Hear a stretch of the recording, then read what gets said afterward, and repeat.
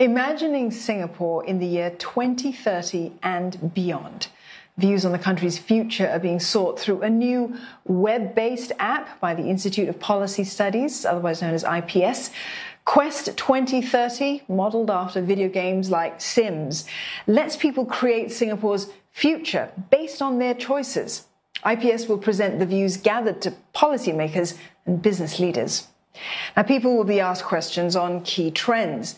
For example, if the country should focus more on economic growth or quality of life, or just how important is working with other countries to tackle climate change.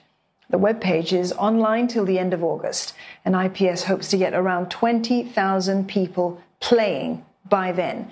The findings will be made public by October. We'd like to share with them what are some trends that can shape that future, but we'd like to hear what they think those trends might actually turn out to be. It's not about what they hope it would be, but what they feel is likely to shape up by the time we get to 2030. We want to then generate conversations about policy recommendations that will take Singapore through and across all those plausible outcomes. For more on how we can reimagine our future, we speak to IPS Deputy Director for Research, Dr. Gillian Koh. Dr. Koh, we just heard you there talking about how trends can help us reimagine the future. Now, when you set up something like that, in your mind, you must be expecting to hear certain kinds of responses. What trends do you anticipate will be picked that will become noteworthy? Well, thanks, and it's lovely to see you again.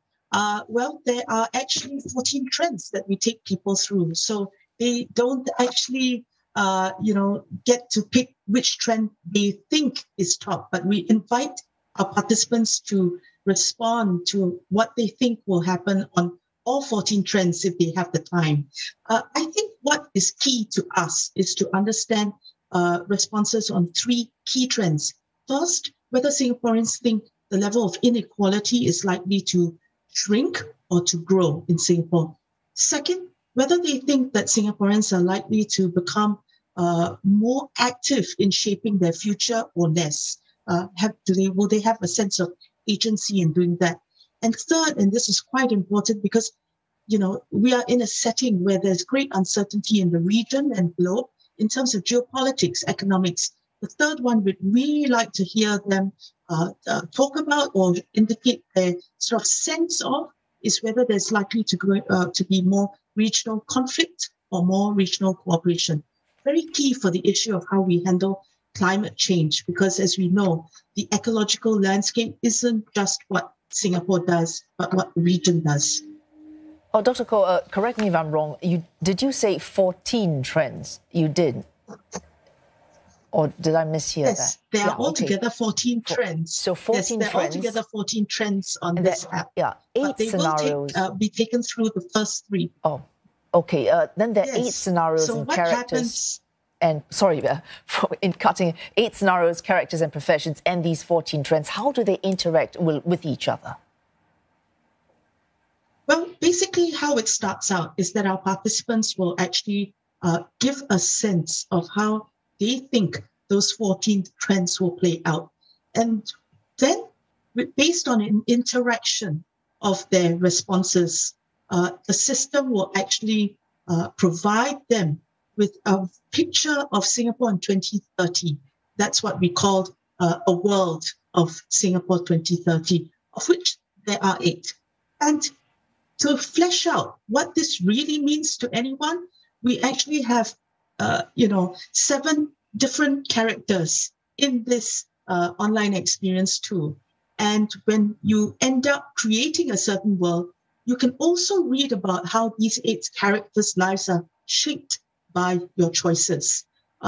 If you were to play this with a friend, let's say, and your friend ends up selecting different answers to those trends, and therefore is brought to a different world or created a different world, then when he or she looks at the lives of those 7 personas, it'll be quite different from how the lives played out in your world. See? So basically, it starts with trends, the interaction of those trends gives you a picture of what Singapore will be like.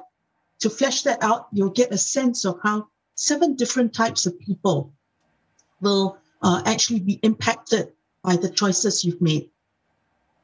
All right. And I take it based on this data that you gather, policymakers can then use this to come up with the right kinds of policies to either go along with what people want or maybe try to shape the way they think so that they don't actually pick these trends.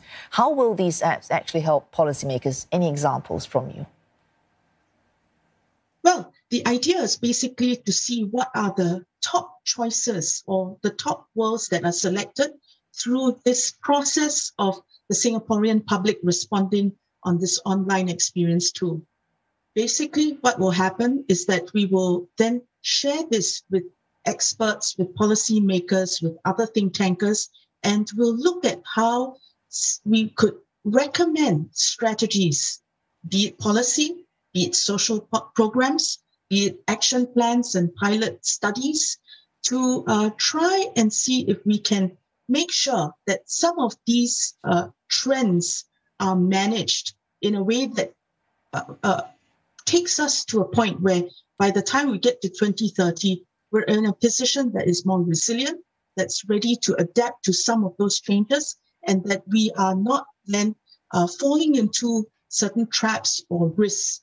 And on the other hand, we're also taking advantage of certain opportunities that come about. In other words, when policymakers and business leaders have this input, then they're able to make sure that they, take advantage of the upsides of those plausible outcomes and try and downplay or mitigate the downsides of the range of plausible outcomes, so that we don't actually get there in the end. We actually get to a better place, a more resilient place, sustainable Singapore and inclusive Singapore. Thank you for that, Dr. Gillian Koh, Deputy Director for Research at the Institute of Policy Studies.